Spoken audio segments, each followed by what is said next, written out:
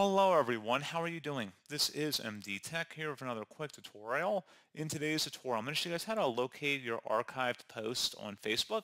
So perhaps you've archived a post and you want to either put it back on your timeline or just delete it permanently.